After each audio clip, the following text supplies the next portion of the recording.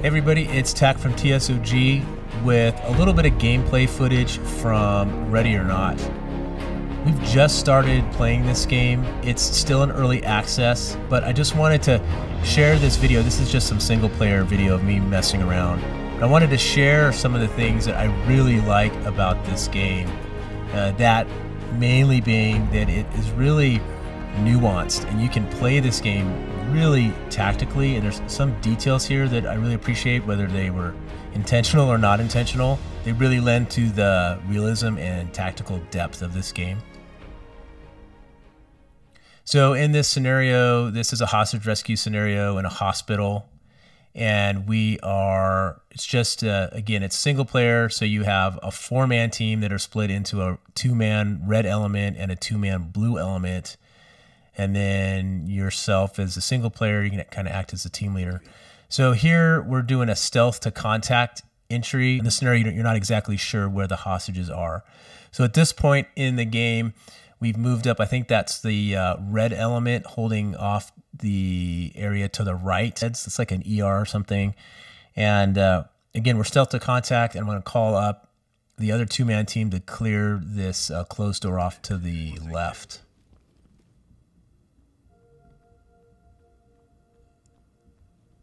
And they're going to move up there.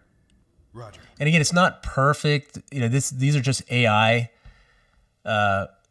These are just AI partners. But for one, they look great. Looks really realistic. But they're doing a pretty good job. So, you know, ideally, the guy in the middle there would move back a little bit, and not stand right in front of that door. But hey, close enough. And the other thing, so the first guy's going to open the door,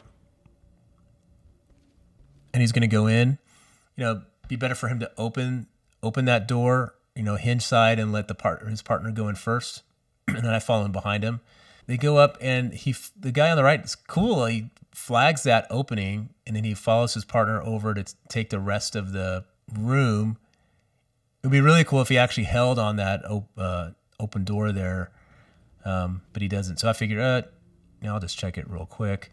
And then what happens is, as they're clearing, then we hear shots fired. Hear shots fired in the back. And moving up here. And so I don't know if this was intentional or not. You know, ideally, these AI guys would keep going towards the sound of the gunfire, because at this point now, we're just dynamic. But I can see why they necessarily wouldn't do that. But they did move pretty, you know, in the direction of where the gunfire was coming from, and they post here on this open door. And again, I don't know if this is intentional or not, but it works out like this. I could see this realistically happening, and these guys waiting for their team leader to tell them to go, or for more backup to go. I need to get up here also to point to where I want them to go. But my reasoning here is, hey, get this team up here to clear this area here, you know, sacrificing some safety for speed to get them up there to where the shots are being fired. So I'm just going to give them a command to clear. Move in and clear it here. And I should have gone off I should have cheated over to the right to give them space to get in to clear, but I didn't. So I was actually kind of in their way. But my thought here is to hold this area off to the right for them, so they can clear off to the left where I think the shots are coming from. Roger that, sir. So I'm going to get in their way a little bit. And then they go off. It's clear here.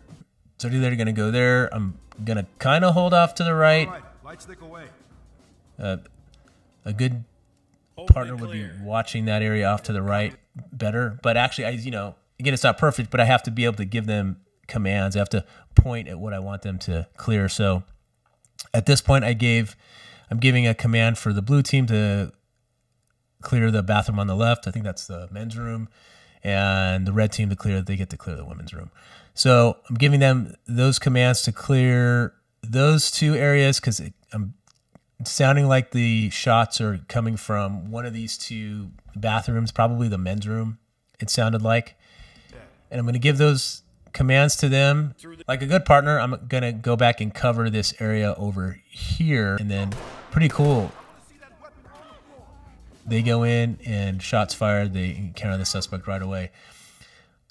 what I liked about this is this reminds me of a lot of times in training or other times when, you know, you want to look at what the guys are doing over here, but you know, you have your area of responsibility over here that you need to hold, and you're doing that, and then boom, the action's over here. And of course, this is a game, so I'm going to follow in and see what actually happened over there. But in real life, I'd probably just keep holding that right side,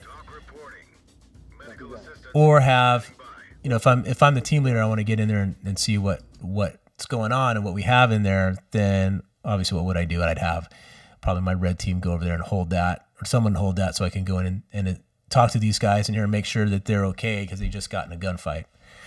Right, and see what the status of everybody is here. So now we need to secure the weapon. Here's a hostage who hasn't been hurt. What you notice here is, so there's a victim here that's down, the guy that he shot. That's the shots fired that we heard.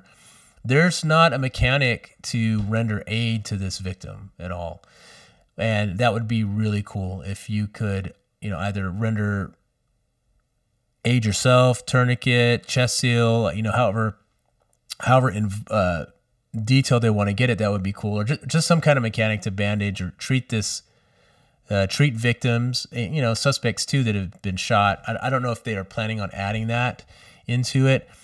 So, but it would be cool if, you know, if you're going to have that stuff in here, why not put a mechanic in here so you can actually help the quote unquote victims here. I think this guy's probably done already. You know, from the time the shots were fired to the time we actually got in there, by the time we could get a medic up to this poor guy, or, you know, if one of our guys could treat him, that would be cool too. So yeah, that is it. Again, this is just a single player, but let me get us out of the bathroom here.